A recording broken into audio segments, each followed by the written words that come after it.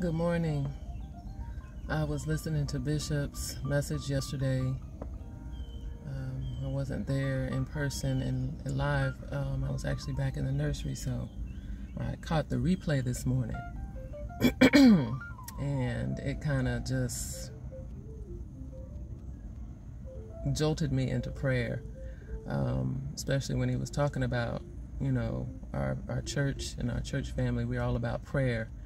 And then he goes on and prays for, we start out our service with prayer. He prayed for those who are not feeling well. And he's a man of prayer. And we just thank God for our bishop, Dr. Kaale Parrott, and our pastor, Lady Kamisha Parrott. We just love them. I love them. We love them. If you know anything about Rhema, we love our leaders. And so we honor them now.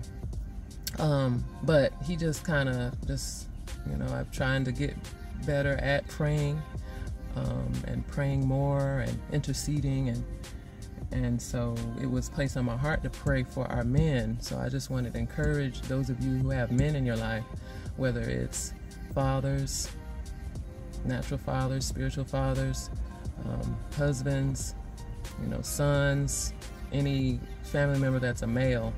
We're praying for our men today. It was in my spirit to do that. So I did that, and I'm going to continue to do that, praying for my own husband and praying for the men in my life.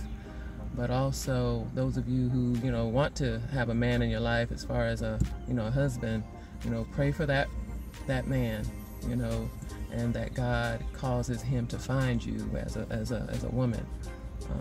We're not really supposed to go and look for a husband. We're supposed to, prepare so that he can find us. So God will place it, what God puts together, let no man put asunder. So, but I just want to encourage us to pray for our men, that we pray for them as men of valor. I was also,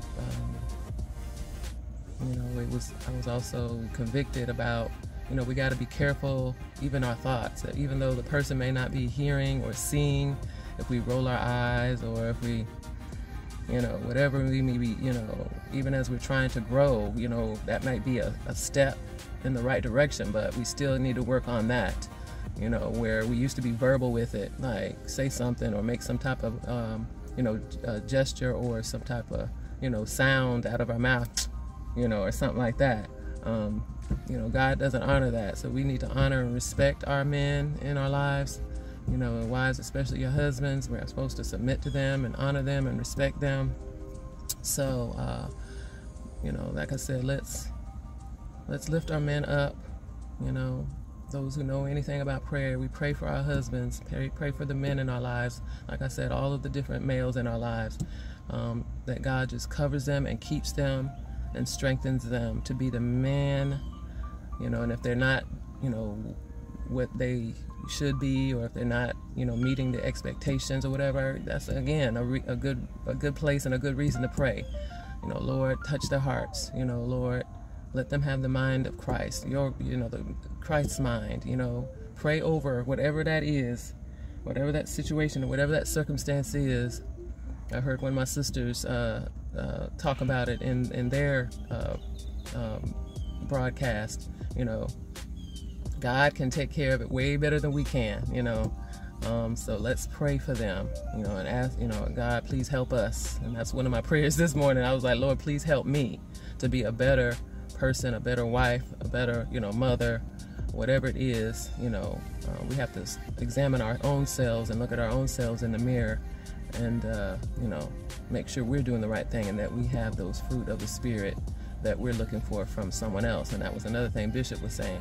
We look for what we desire. We look, for other people. We look for it in other people, or we try to do it so that we can receive it back in return. So to me, that's sowing and reaping.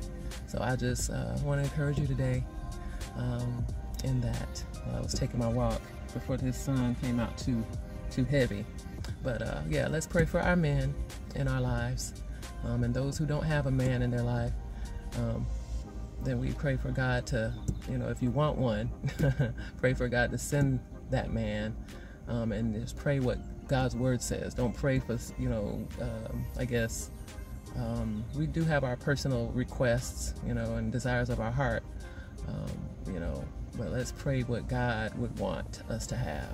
What does God's word say, So, and if you don't know, open up that Bible, dust it off, and open it up and see what God's word says about that. That could be the very reason why we don't have what we've been wanting for so long. So, all right, you all have a wonderful day. I love you. There's nothing you can do about it. And you can do all things through Christ who strengthens you, to include this. All right, love you.